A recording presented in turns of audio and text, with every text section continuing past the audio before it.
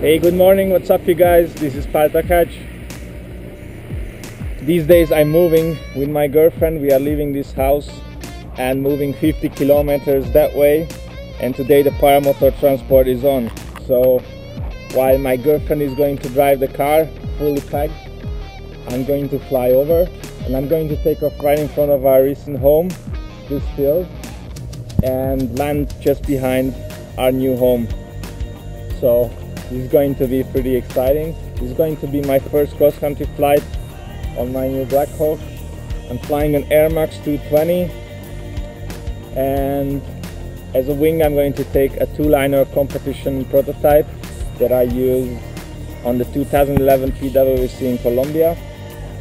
So I'm going to have nice performance and low consumption. Now let's get ready.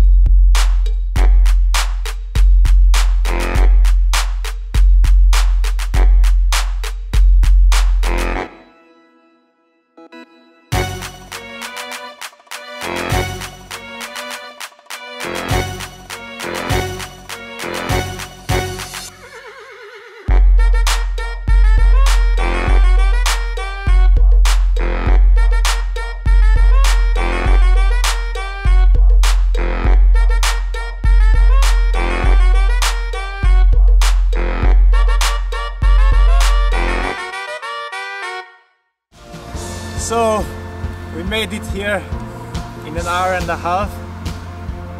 It was a little bit scary because I was flying without reserve, because I already transported most of my paragliding stuff here and I just had no reserve. I was really stupid flying a two-liner competition prototype, so it was a bit scary. That's why I was flying high most of the time to avoid turbulences.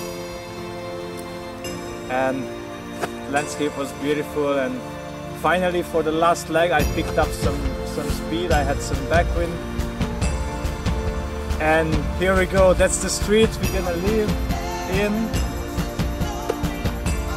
It's a beautiful place here. Zugspitze, highest mountain of Germany.